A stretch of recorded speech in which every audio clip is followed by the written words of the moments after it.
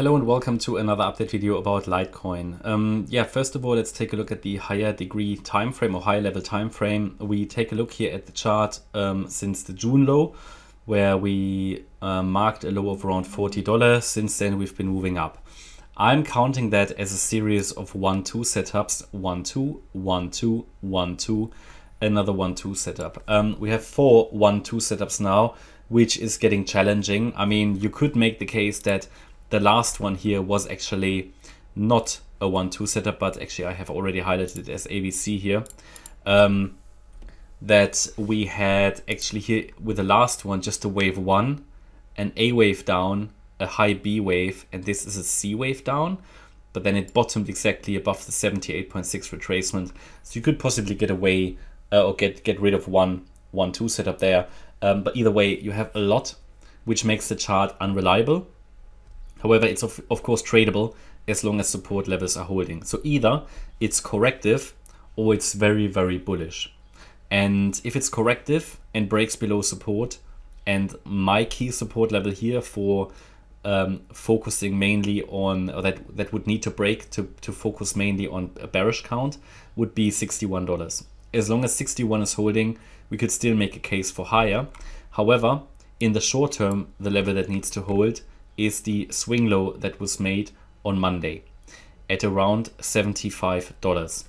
Because as long as that level is holding, we can focus here on an impulse in a possible third wave. Yeah, $230 plus. But really that level needs to hold. That is the condition. There is another micro level that needs to hold, which we talk about now. So we are on the 4-hour chart. I'm currently counting the move of the swing low that was made on Monday as a 3-wave pattern, but a possible impulse that is emerging.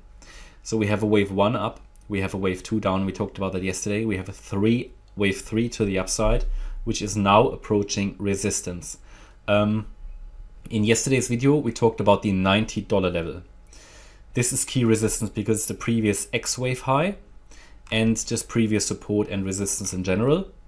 We could possibly form here an inverse head and shoulders pattern.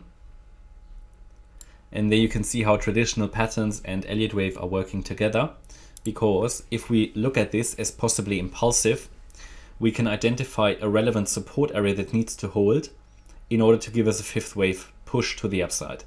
That level is 83.50. The reason that is the level is if we expect a 5-wave move to the upside, which would indicate the trend has indeed shifted to the upside in a 3rd wave, we need 5 waves to confirm. At the moment, I don't have 5 waves. I need a healthy wave 4. That wave 4 would most likely go into the area between the 50% and the 23.6 retracement, between 83.50 and $87, which means as a minimum, I would expect price to reach that $87 level. Ideally, that's always the ideal level for a wave 4. We hit the $85 level. It's the 38.2 retracement. And the 50% level is sort of the maximum the wave 4 should do.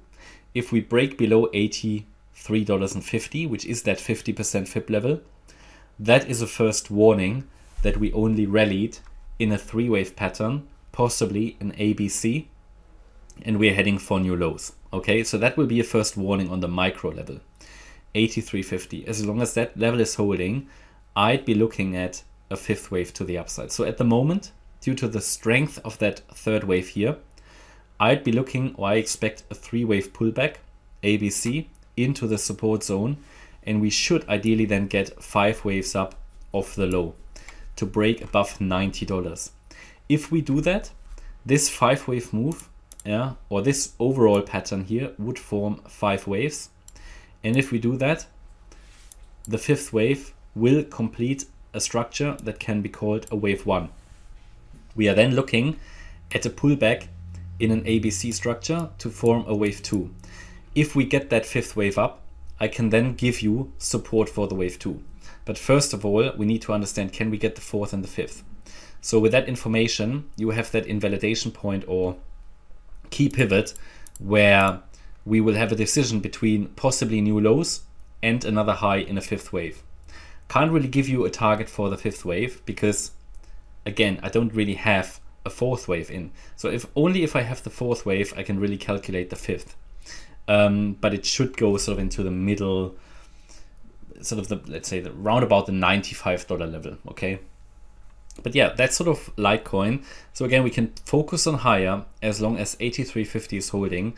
After that fifth wave to the upside, we expect a deeper pullback, but still bullish if we get 5 waves up.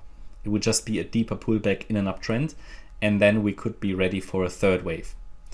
Okay, that's my update about Litecoin. I hope you liked the update. If you did, please hit the like button, leave a comment and subscribe. And if you really like the content, then please check out the channel membership. Thanks a lot for watching. Bye-bye.